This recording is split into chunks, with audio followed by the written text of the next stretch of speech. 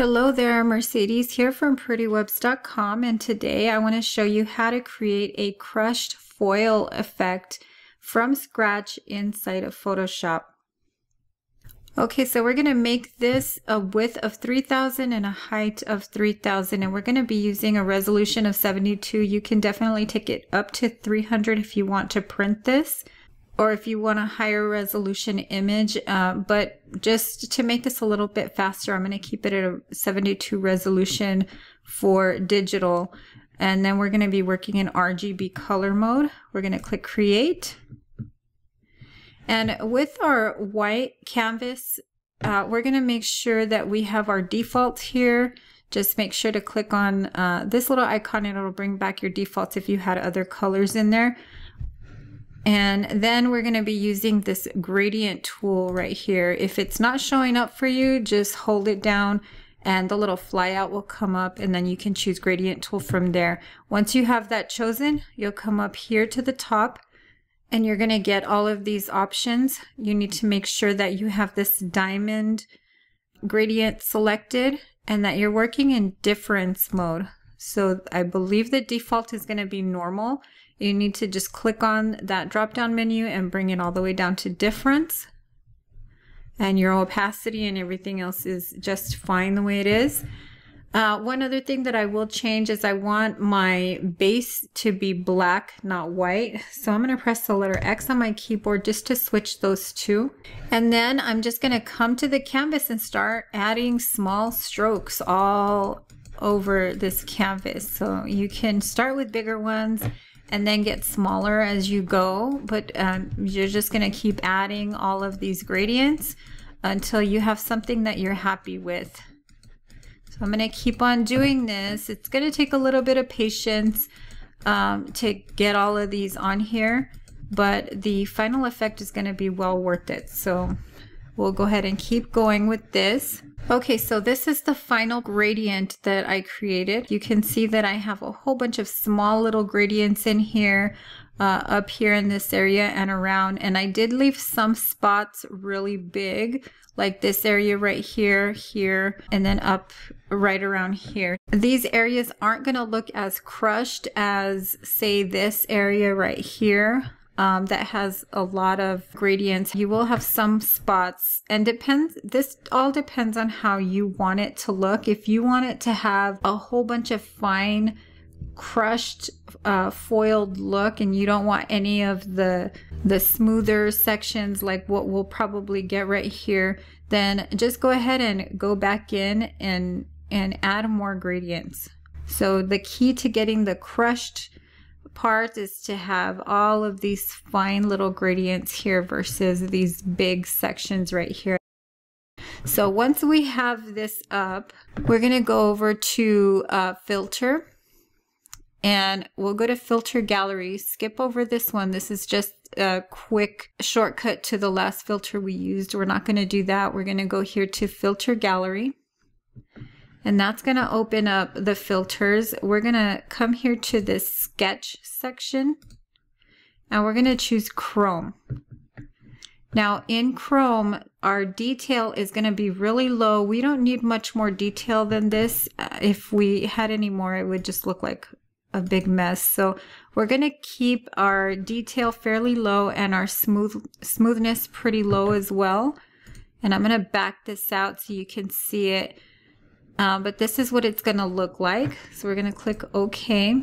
Now I just wanted to show you these sections. This is what I was talking about. So you'll have these bigger areas that look like they weren't crushed as much as maybe this area, this up here, and some of this stuff down here.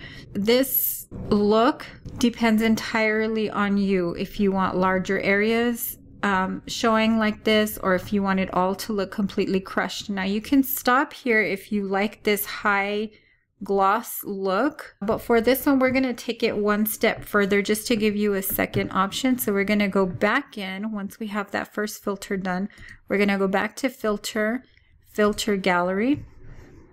This time we're going to be adding a bas relief, and for this one our detail is going to be pretty high. I have it set to 9 and my smoothness is really low. But you might want to set your detail even higher depending on how much you have going on. We can add a little bit more detail. So I'm going to leave mine at 12, and my smoothness I just brought all the way down to 1. You can bring it up a little bit, but I wouldn't bring that up too much. It's just going to make it more fuzzy, and you want this to be crisp.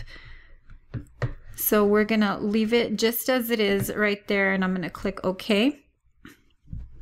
And this is our aluminum foil. So what it looks like is that we crushed it and then just opened it up and flattened it out. And that's the look that I'm going for. That's why I left this area right here so big, so you can see some areas that didn't get crushed as much as maybe this area did, or this up here. So once you have that, you can save this as a JPEG file. You can go up to File, Export, Quick Export as a PNG, or you can save it as a JPEG as well.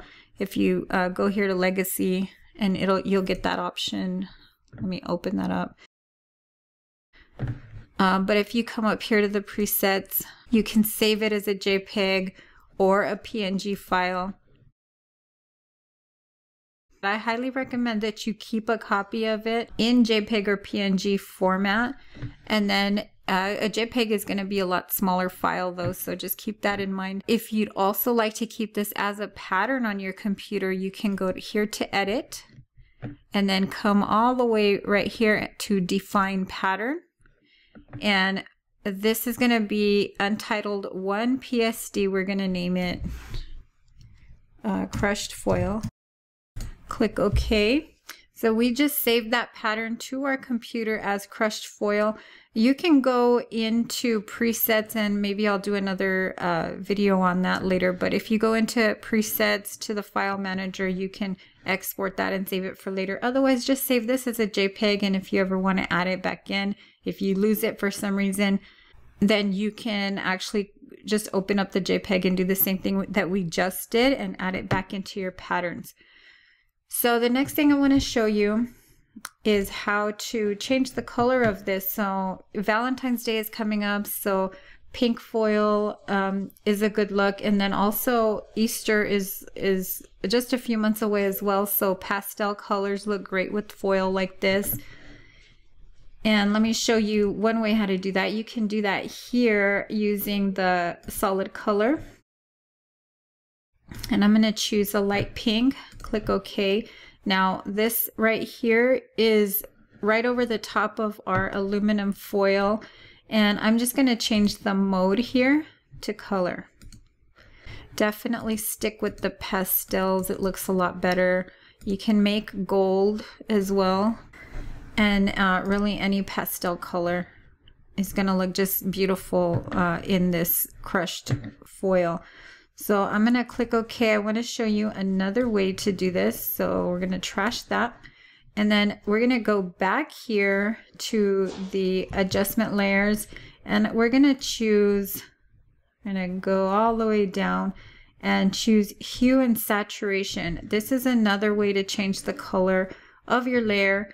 The only thing that with this where you might have an issue is if you start moving this around, you'll notice that it doesn't change. That's because you need to make sure that colorize is checked off. Make sure that you have that checked in order to be able to change your color. So we'll just kind of go through these, and this is actually a lot faster and easier to do this way. But if you already know your specific color, then you can just go ahead and add a solid color over top and change the mode to color. So that's how that works. Now I'm gonna go ahead and get rid of that also. And I'm gonna create a new layer here, and Command and delete to fill that with black. And I'm going to delete this layer, and I'm going to show you how to add that to text. So we're going to add some text here, and using the words crushed foil, I'm going to bring that over here and make it bigger.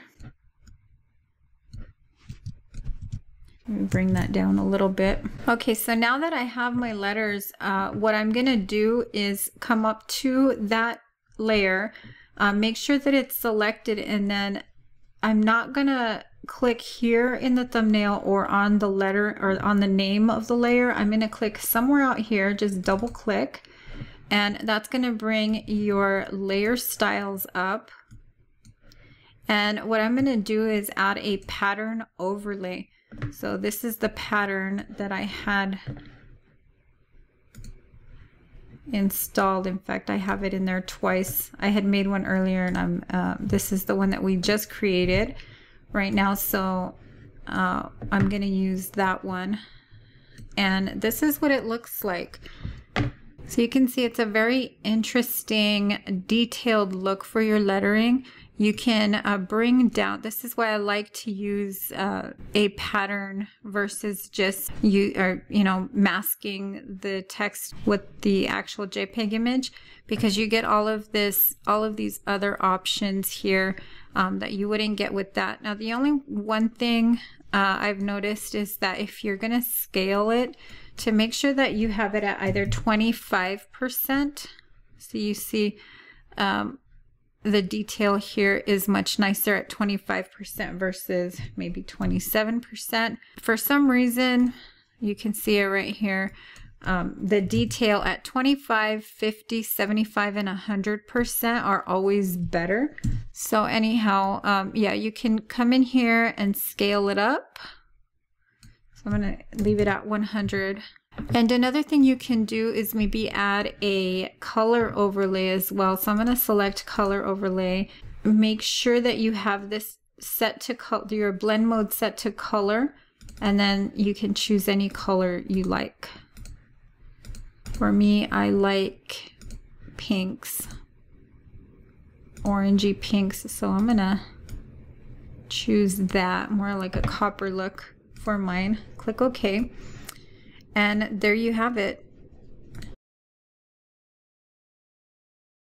And that was how to create crushed aluminum in Photoshop from scratch using filters.